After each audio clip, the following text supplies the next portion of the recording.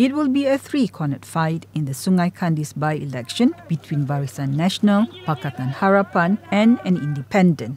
Besides PKR's Muhammad Zawawi, Ahmad Mughni and UMNO Supreme Council member Datuk Lokman Noor Adam, independent candidate K. Murthi will be the third person fighting for the Selangor State seat.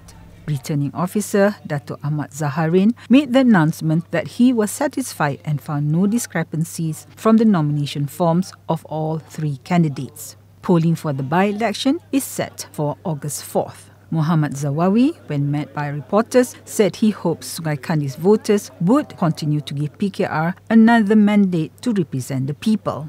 Kita akan bekerja seperti biasa untuk menyantuni semua pengundi supaya memberikan mandat sekali lagi kepada Parti Harapan, Parti Keadilan Rakyat. Independent candidate Murthi said he has not planned his election campaign yet. UMNO Information Chief Tan Sri Anwar Musa told reporters that Barisan Nasional was still relevant and that contesting the by-election was an act of democracy. Kalau BN tidak masuk misalnya, kita merasakan rakyat yang being deprived of opportunity to express their punya views or sentiments. Earlier, there was chaos when BN supporters marched towards the nomination hall, defying the rule of keeping a 50-meter distance.